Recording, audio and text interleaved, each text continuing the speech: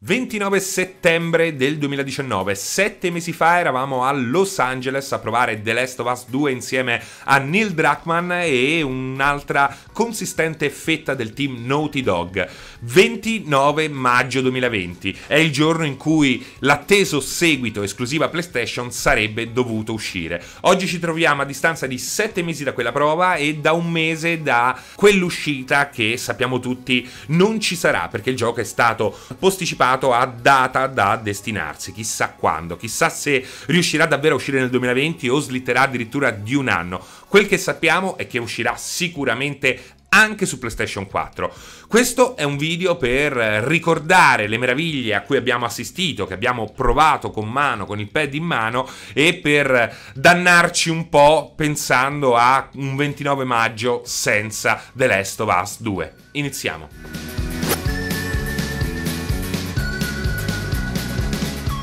Partiamo dal principio, ovvero dal perché The Last of Us 2 è così importante. Allora, Naughty Dog rinasce nella sua forma moderna in tempi piuttosto recenti su PlayStation 3 e con Uncharted.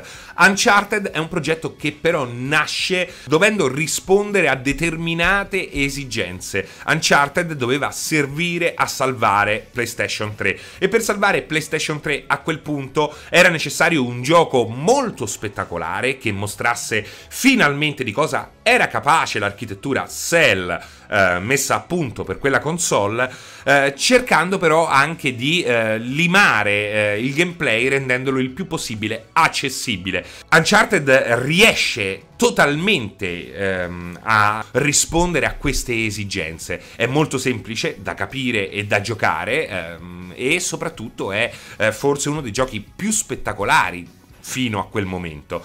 Diciamo che il sistema viene semplicemente migliorato negli episodi successivi. Oggi che siamo arrivati a quella che sembra essere la fine di quella serie, possiamo tranquillamente dire che Uncharted non ha mai tradito se stesso. Anche l'ultimissimo capitolo pone l'accento sulla capacità di Naughty Dog di proporre dei set pieces davvero all'altezza del miglior film, del miglior intrattenimento, poggiandolo su una struttura ludica comunque soddisfacente, ma poi non così complessa. Uncharted, in fondo, è molto semplice dal punto di vista del gameplay, offre, anche se vogliamo, poco. Questo non vuol dire ammettere che Uncharted sia un prodotto di bassa qualità, non lo è, perché poi il valore di un prodotto lo si trae unendo tutti i puntini, una volta che tutti i suoi elementi sono in posizione. Quindi c'è una differenza tra l'Uncharted percepito, che vuol dire anche l'Uncharted reale, completo, e l'Uncharted vivisezionato, ovvero analizzato dividendo tutte le sue parti, perché se fai questo esercizio appare chiaro, emerge chiaramente che il suo gameplay è ridotto all'osso.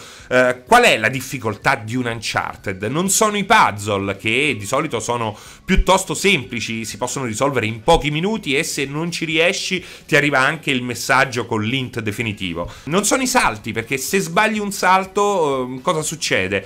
Caricamento di 2 secondi e ti ritrovi a pochi metri dal ciglio che ti ha colto in fallo. Rimangono le sparatorie. Effettivamente Uncharted è questo, il suo gameplay diventa una sfida.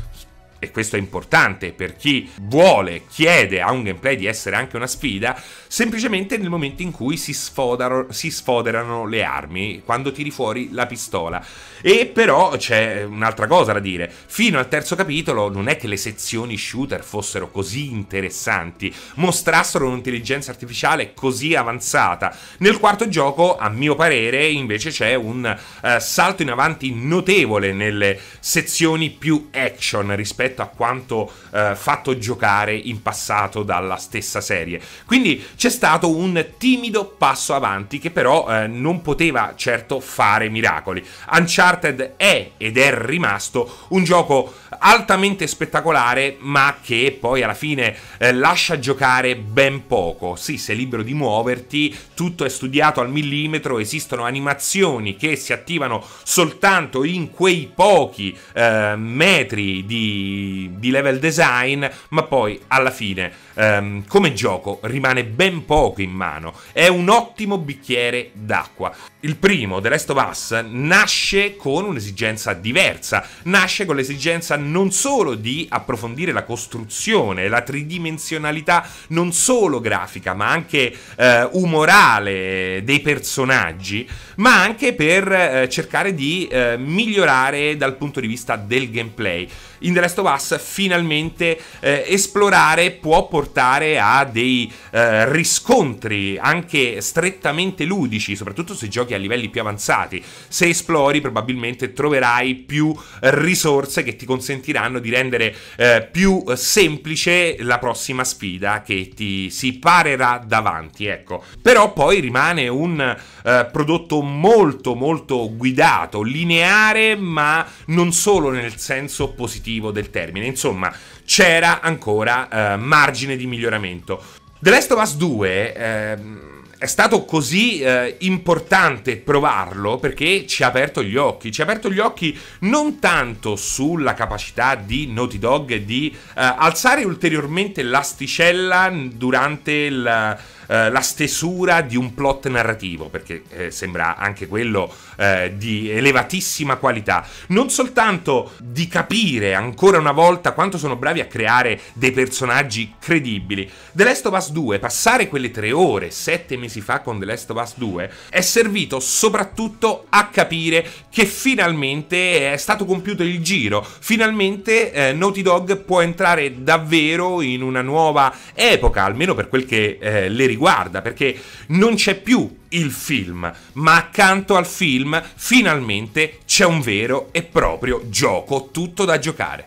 Ecco quello che ci mancherà di più tra un mese, quando arriverà il 29 maggio e non potremo correre nel negozio più vicino per acquistare una copia di The Last of Us 2. Ci mancherà non vedere all'opera, finalmente in una forma definitiva, questo incredibile passo in avanti fatto da Naughty Dog, che non coinvolge per una volta soltanto la spettacolarità degli ambienti o la profondità dei personaggi, ma che per una volta, finalmente, e questo potrebbe essere l'inizio davvero di un nuovo ciclo per la software house, vedere anche il gameplay messo sullo stesso piano di tutto il resto, perché poi alla fine The Last of Us 2 è questo. È stato bello rivedere Joel, è stato bello guidare Ellie attraverso quelle drammatiche situazioni, è stato bello crogiolarsi nella grafica, ma la cosa più bella è stato soprattutto nella seconda parte che ci è stata